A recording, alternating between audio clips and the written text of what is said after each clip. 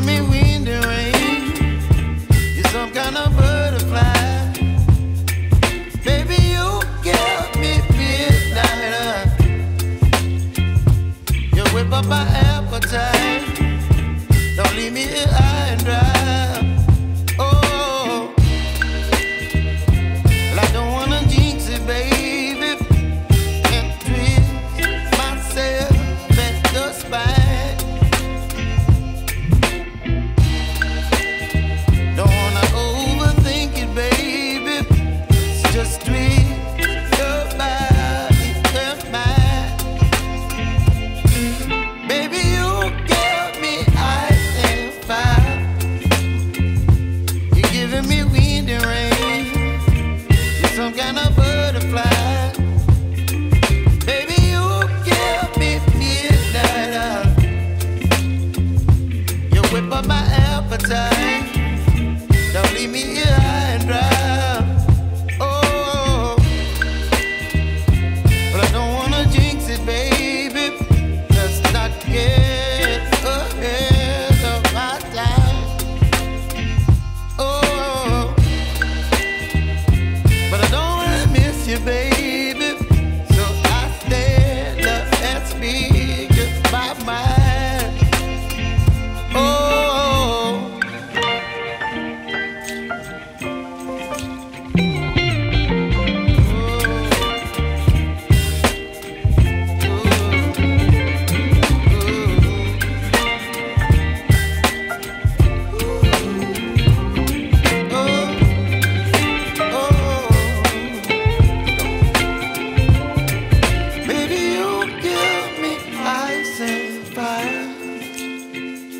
You're chilling wind and rain. You're some kind of butterfly. Baby, you give me midnight. You whip up my appetite. Don't leave me. 110 degrees and that wind is blowing a gale. I can't imagine a more miserable place to live than up here in the high desert. I was saying the movie Erin Brockovich celebrates the life of a very colorful woman who's had a pretty amazing career when you think about it, coming from being born in Kansas, raised, moving out to California, initially training to be an assistant manager at Kmart, giving that up, then entering a beauty contest and winning Miss Pacific Coast. But she didn't really care about beauty contests and things. Her life was up and down with marriages. And I think it was like early 1990s, she was injured in an automobile accident, and she worked with an attorney, got a small settlement, but then went to work for that attorney. And in doing some filing of papers as one of her jobs as a legal clerk, which she really didn't have any training for whatsoever, she started to notice in medical records of certain cases in this town of Hinkley that people were contracting sometimes fatal disease, cancers and things, at what to her appeared to be an alarming rate. Well, we're going to fast forward the case. Eventually, Pacific Gas and Electric Company did admit to dumping a chromium compounds into the water here, not putting it in containment ponds, and they use that chromium compound to cool transfer pipes for gas pipelines, natural gas pipelines here in California. Sad reality is, though, that chromium compound went into the groundwater, and it created what was called a plume in the underground water system here, and it just basically rendered it unfit for drinking.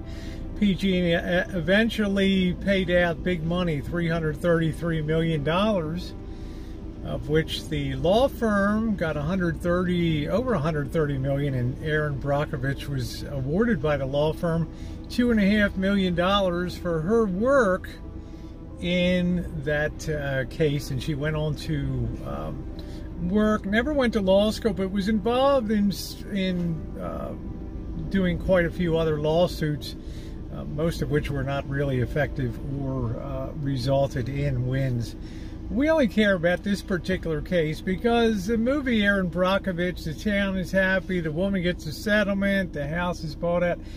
The town of Hinkley, which that movie and her life and Erin Brockovich's real life is based on, as I mentioned, that's where I am today. And this town had no such happy ending. No tourists visit this town now because PG&E has been systematically buying houses and bulldozing.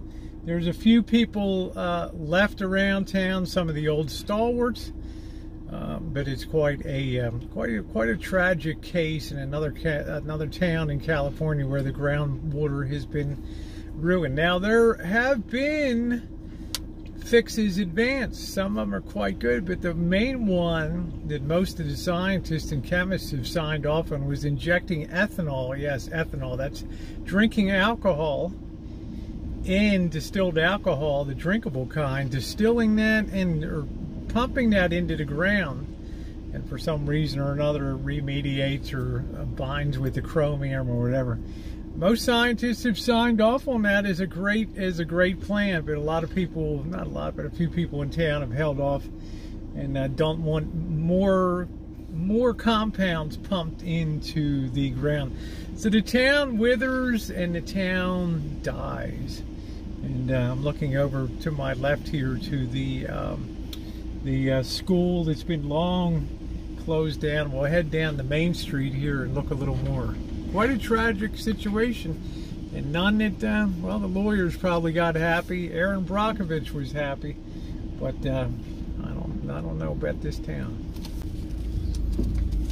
Let's swing down here. There's the school over there. It's kind of sad, the population so depleted.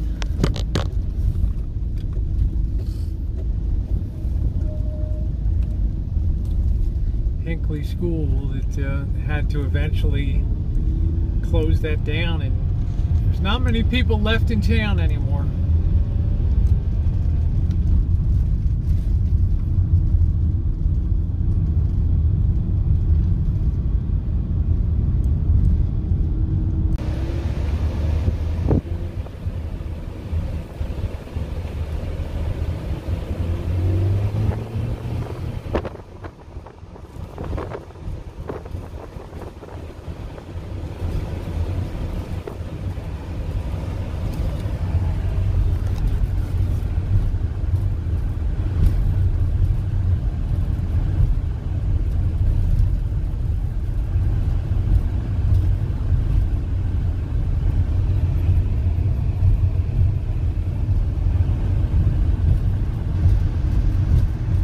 Really an incredible disaster, and a lot of people couldn't get anything for their homes, just moved out and just left them abandoned here. It's 113 degrees.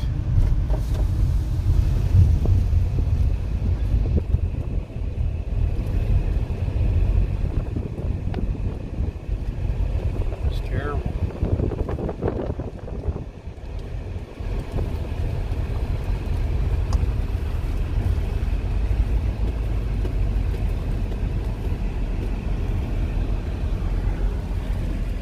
Another one over there. You'll have to pardon the wind noise today. It is blowing a gale up here today. 113 degrees of blast furnace.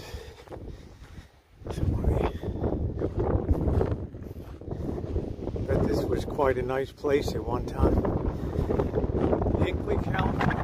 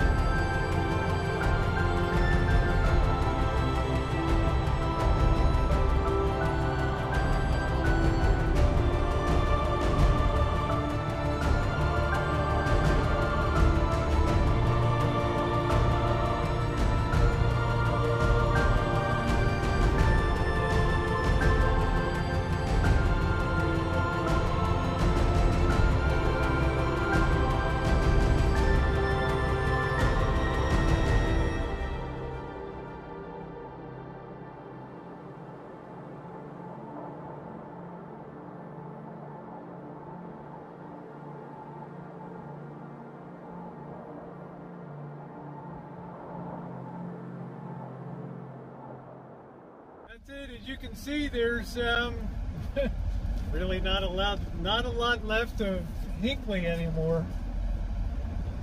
The town that made Erin Brockovich a household name, huh?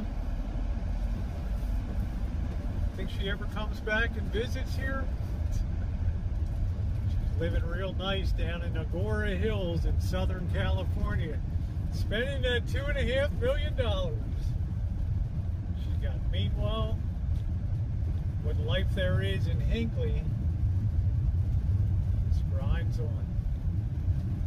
Another sad chapter in groundwater pollution in California. But, one of the most famous cases in law, certainly in the 20th century, resulting in the largest direct settlement payout in U.S. history, $333 million.